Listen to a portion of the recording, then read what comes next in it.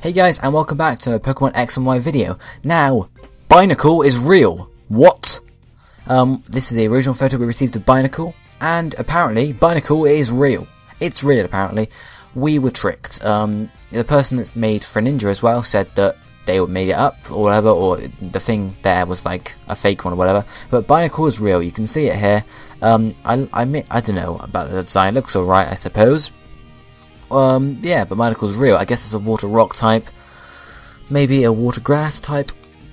Who knows? Because it's like a vine. It's like a you know what I mean, guys. It's sort of like grass. It's technically a plant. Or it's not technically. Don't worry, guys. But yeah, it's alright, I suppose. It's not my favourite Pokemon, but it looks pretty cool nonetheless. What do you think of it, guys? Do you like it? Do you not like it? You can leave your thoughts in the comments below.